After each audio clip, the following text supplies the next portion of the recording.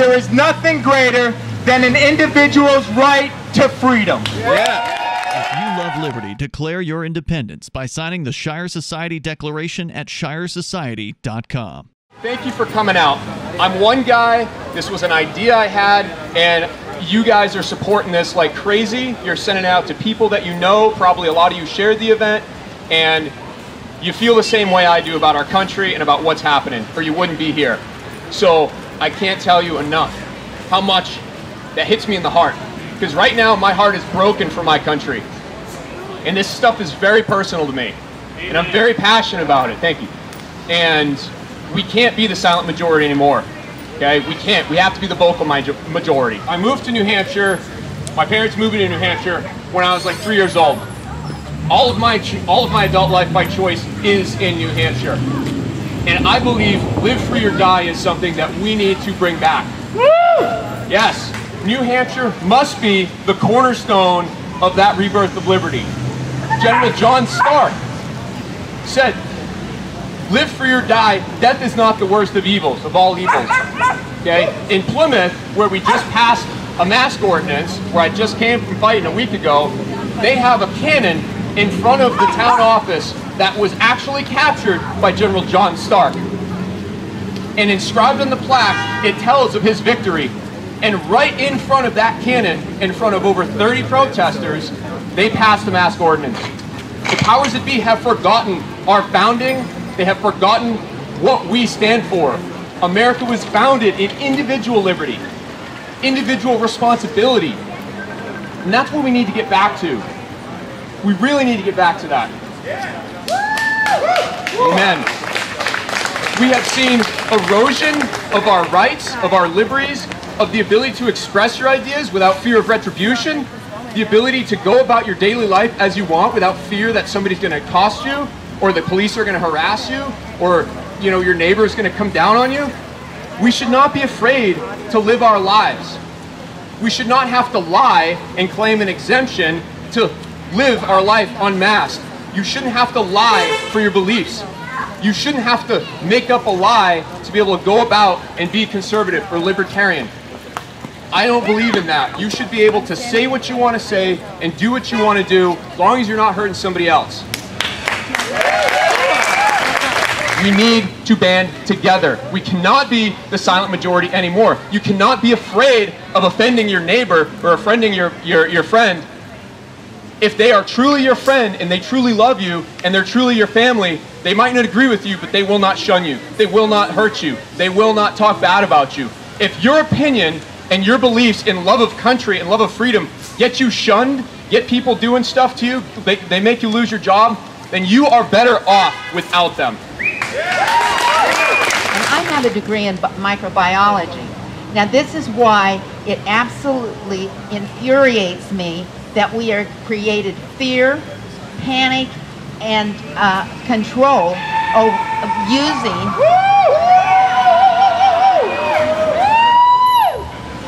using a virus to control all of us. A virus is in our air everywhere. Bacteria is in our air everywhere. We have all kinds of pathogens that are out there that our bodies, when we take care of them and we make sure that we eat right, that we drink plenty of water, that we're getting plenty of sleep at night, that we're taking and practicing good hygiene, that when we do that and we are careful when we ourselves are feeling bad, we stay away from things, that's when our bodies are able to fight off all of pathogens. And if you listen to the microbiologists, they'll tell you that you need to exercise, you need to get in contact with other people and touch other people so that your immune system keeps generating over and over and getting better and better, so you can fight off those pathogens. So that's why I think that we need to, one of the reasons that it upsets me that we're running away from this COVID virus. And the other thing that I think is absolutely unconscionable is the only thing we hear about right now is COVID, right? Do you hear about anybody that's dying from opioid overdoses? Do we hear anything about anybody who's dying from a car accident? Are we hearing about anybody who's dying from a heart attack? or who's committing suicide? No. We need to know that we have someone in the corner office that respects our liberty, that will understand that the governor only has an emergency order ability when he's under attack. We are not under attack. We, the people, can, if given the proper information, can make good decisions on our own for our own situation. We, the people, know what's best for our children. We should be able to choose which schools our children go to and how they're educated. We, the people, should be able to open up our businesses and conduct business as we see fit. Thank you, everybody, for showing up today. I'm Dan LeClair. I am running for State Senate in District 10. How many of you heard my ad on the radio, and that's why you're here? Yeah. All right. We're here. It's brought about with the mask mandate, but it's actually more than that. It's about government taking away our rights to be able to decide for ourselves what we should do with our own bodies and what we should wear. Every single person has a right to life, liberty, and freedom. Yes! Those are our God-given rights. And so far, our government, starting at the top in Concord, he has taken away a person's right to be able to own and operate a business. He has decided on who is essential and who can go to work and who can't. He has said that you are not allowed to go and worship at the place that you choose. That is taking away every single right that has been granted to us. When the City of Keene Council spoke about this whole mask mandate, their biggest statement was, we need to do this for the greater good. If you look throughout history, the worst genocides that have ever happened started with the phrase, the greater good. And I am here to tell you today, and to let the City of Keene know, and the rest of the state of New Hampshire, that there is nothing greater than an individual's right to freedom. Yeah.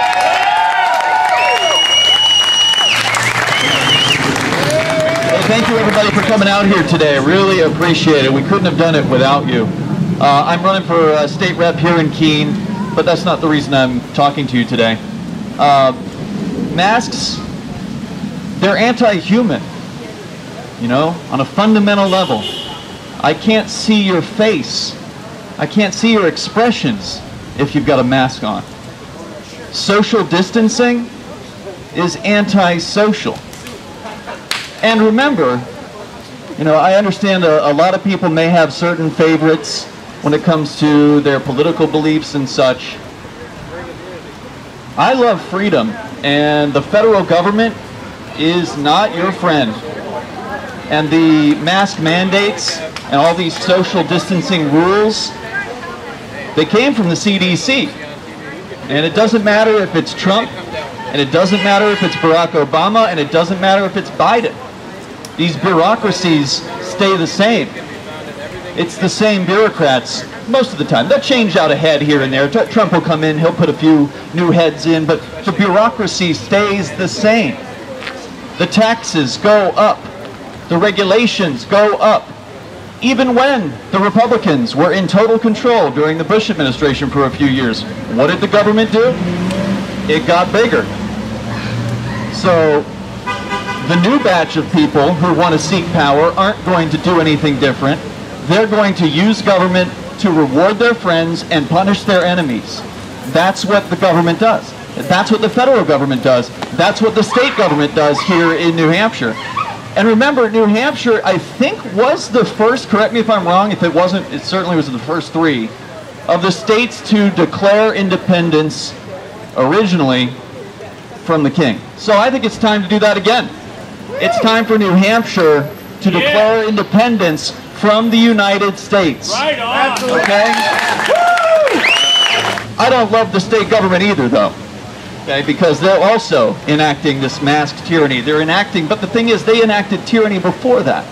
Okay, so when you talk to a lot of these business owners here in Keene about this ban or this mask mandate, they'll tell you they're afraid. Okay, they are afraid of being ticketed They're afraid of, court. They're afraid of potentially being shut down, and they're afraid of having like a health license or a permit pulled. Well, the problem came in when the first business owner asked for a permit. When the first government mandate came down on business owners saying, "Oh, well, it's for your own good. You just need to ask permission. You need to ask us, these bureaucrats who don't actually do anything productive, for permission to be a business owner, for permission to serve your customers in the way that you want." And so right now, you've got business owners who they would love to be able to make a choice for themselves, but they're so afraid of what the city gang will do to them that they won't. They'll just quietly go about their business. They're just trying to make money. They don't want to rock the boat. They didn't get into business to do activism. They just want to help people, connect them with their product or service, and the city of Keene stands in the way. And the state government stands in the way. If we've got 100 people here, and I think we absolutely have, I think the governor passed an order this week saying that you have to have masks on, or else the organizers can be arrested for misdemeanor charges. Wow. Because if you don't do what the governor says, it's a misdemeanor. You're going to jail for that. So it's insane. I've got some flyers about New Hampshire declaring independence and why it's time to do that again. So I'll be around here passing them out. And thank you so much for listening. Nobody? Did you want to speak? Nobody's running for governor. He's the other option on the ballot. Karen is obviously a great choice as well, but he's going to speak to you about voting for nobody.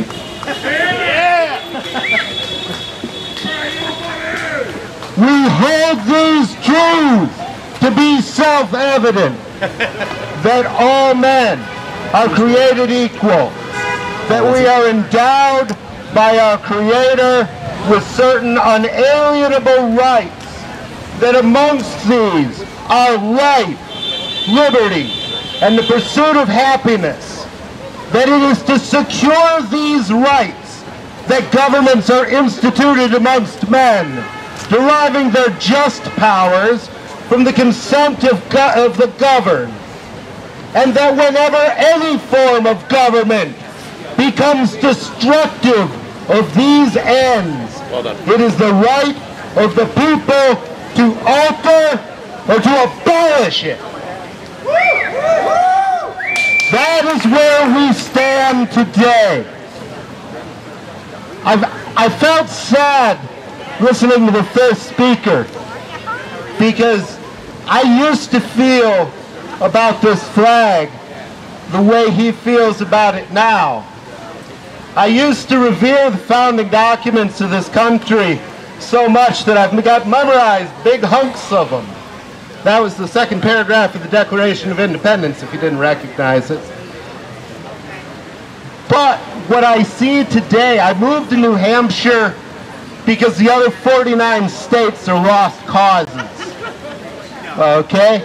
And my belief is, if New Hampshire continues to keep its wagon hitched to California and to New York and to New Jersey,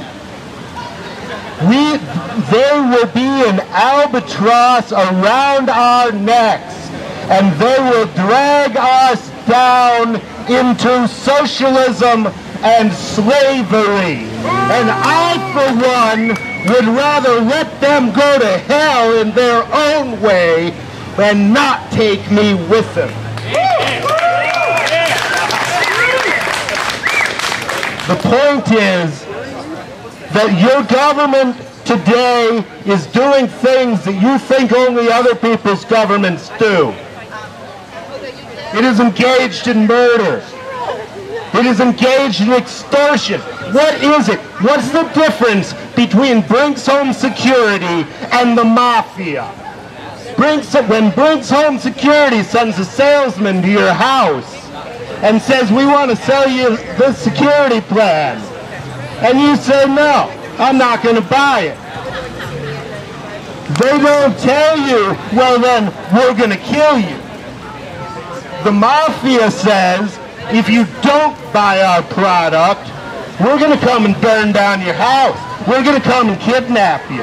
We're going to come and torture you. We're going to come and kill your children." Now, which of these agencies is the government most right? What does the government do when you don't want to pay the taxes to fund the madness that they call public policy? They throw you in prison. That's what they do if they don't kill you. That, for those of you who noticed, is why I took a knee when they were doing the Pledge of Allegiance. Because I cannot have allegiance to a power which is at war with me. That would be insane. That would be welcoming my own destruction. And I do not welcome my destruction. And I will do everything I can, if you make me governor, to keep this state the freest state in the nation and to make it the freest state in the world. Right on. The first thing that I will do when I take office is I will pardon every victimless crime in New Hampshire history, starting with the gun crimes. Okay? I'm not talking about shooting people. I'm talking about being in possession of a firearm. A well-regulated militia being necessary to the security of the free state, the right of the people to keep and bear arms will not be infringed. Every single gun law is unconstitutional by the federal constitution and by the state constitution. It is time to stop negotiating rights away with the NRA and take matters into our own hands. Yeah.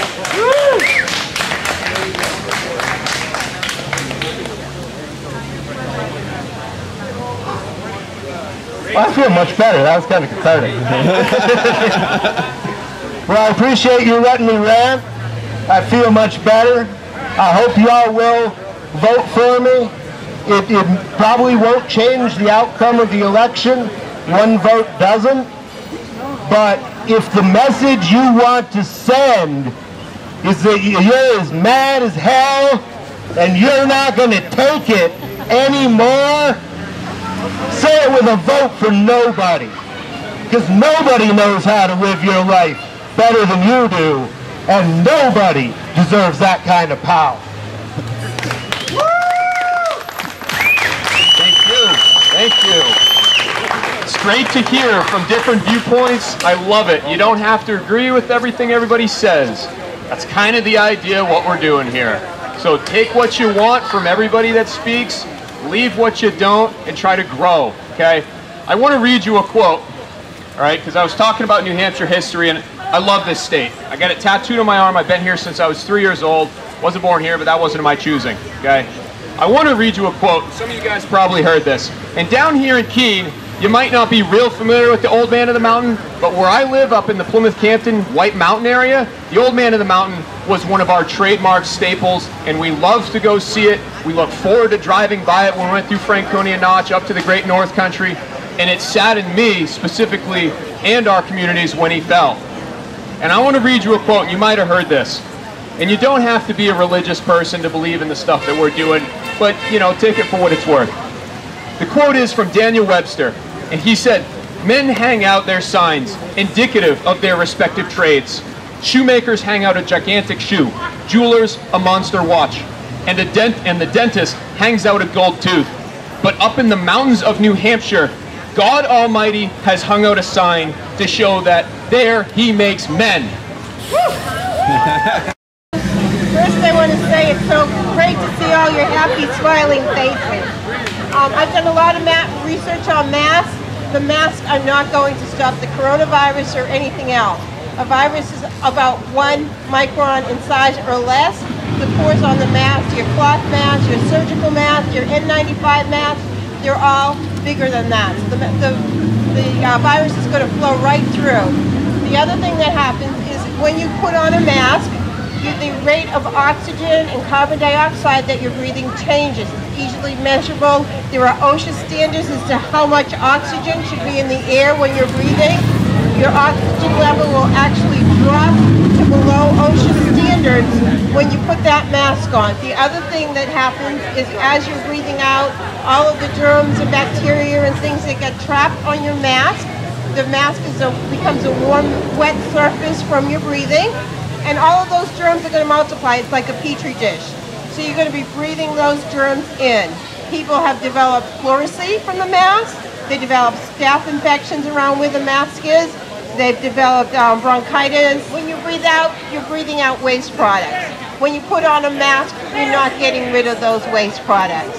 The other things to consider, there are things, if you are deaf or hearing impaired, you really need to be able to see faces, to be able to see what people are saying, and it's really discriminatory against people with that. Masks also hide smiles. Smiles create a sense of wellness and everything's good. When you put that mask on and you walk around the store, you notice the stores with all these masked people, the energy's dropped. People get angry, they get impatient, and they're not nice people. Our joy has been taken away from us. Because we are social creatures. Hugs actually increase our immune system, make us feel better. Smiles make us feel better. We have been being conditioned for a new normal. And I like to say the new normal is not only not normal, but it's designed to take away our humanness. Because we've been isolated, especially our teens, they're very social. There's been suicides. The fact that we've been holed up and not be able to do things like go to church and create social bonds. People are getting depressed. There are a lot of situations too, like schools, when there's kids in abused homes or wives that were abused. A lot of these people use jobs in schools and that was their sanctuary. And now they're all home and everybody's getting anxious. So a lot of the abuse, both sexual and child abuse, has increased during this so-called pandemic. Suicide rates are up, drug abuse rates are up, alcohol abuse rates are up. The whole pandemic, scamdemic, has really done a job in taking away our humanness and destroyed our state and our country. I think for now that's it. I just want to remind you, when tyranny becomes law, you have a duty to resist.